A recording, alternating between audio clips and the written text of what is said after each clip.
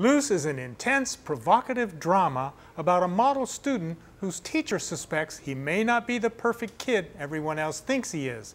The film raises many questions, but offers no definitive answers. On the other hand, the story is gripping, the dialogue is intense, and the acting is powerful.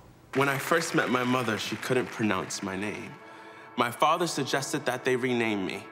They picked LUCE, which means light. Kelvin Harrison Jr. gives a breakthrough performance as LUCE, the adopted son who's become a high school valedictorian. But Octavia Spencer as Harriet, one of his teachers, believes LUCE is capable of violent acts. She calls his mother Amy, played by Naomi Watts, to come in for a talk. Given LUCE's background, you and Peter must have faced quite a few challenges. The language barrier, the culture shock. I mean, you don't pull a kid out of a war zone and have him turn out like LUCE without a lot of help. Which is why this is so difficult. Difficult? Last week, he wrote a paper in which he argued that violence was a necessary cleansing force. But he was assuming a character. The assignment called for this, and you...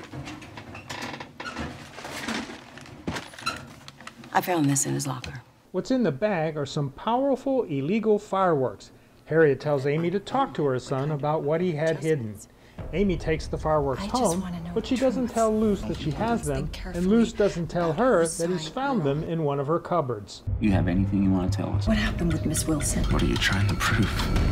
What are you trying to hide? I'm not lying. Everybody in this film is hiding something, if it's only their true feelings. And with good reason, nobody believes that anybody else is telling the whole truth. And there are even more complications in the puzzling plot, including accusations of sexual abuse and vandalism.